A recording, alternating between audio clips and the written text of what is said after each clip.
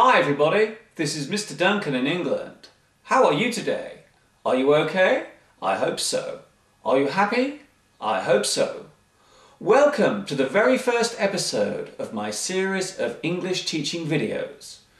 Before I begin, we will take a look at some of the common questions that often arise when talking about learning the English language, and more importantly, learning it as a second language. So, the first question must be, why do we need to learn English? Of course, one of the reasons why we need to be able to speak English nowadays is because the world is becoming smaller. Thanks to the internet and our developing global economy, more and more people are using English as a common way to communicate with each other.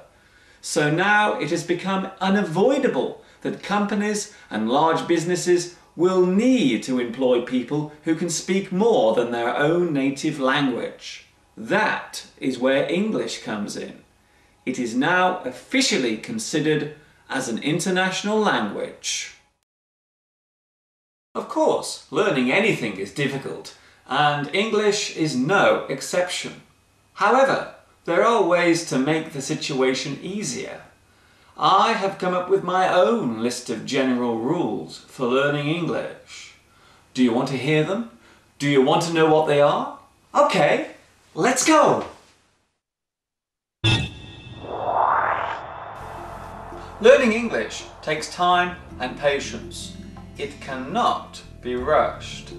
Try to relax and take it easy. The most important thing you need at the beginning is a good vocabulary. Without words, you have nothing to work with.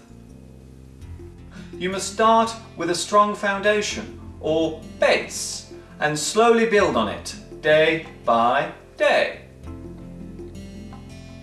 You must view English as a part of your body, just as you would an arm or a leg. It must become a part of your everyday life. Daily practice is very important. Do not worry about making mistakes. In fact, the more mistakes you make, the more you will learn from them. Just like learning to ride a bike. Sometimes you fall off. So, what do? You get back on and try again. Do not look at English as just another subject. Your attitude to English and the way you view it will decide how well you progress. Just as we say in English, no pain, no gain. The two most important words to remember when learning English are practice and confidence. Practice English every day and be confident. You will find that the more you use English, the better your English will become. And the more confident you become, then the more you will want to use it.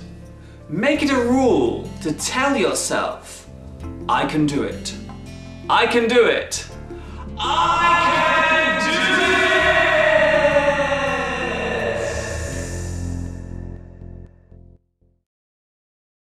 Please remember, my lessons are aimed at everyone. So hopefully you will find something useful in each one. Maybe you will find some of the words I use very easy, but you will also see some words that may be new to you. Remember, my lessons are aimed at everyone. Even teachers are very welcome to join in. Learning English should be a fun experience, and I hope with the help of my video lessons you will discover just how much fun it can be. I hope you've enjoyed my first lesson. This is Mr. Duncan in England, saying thanks for watching and bye-bye for now.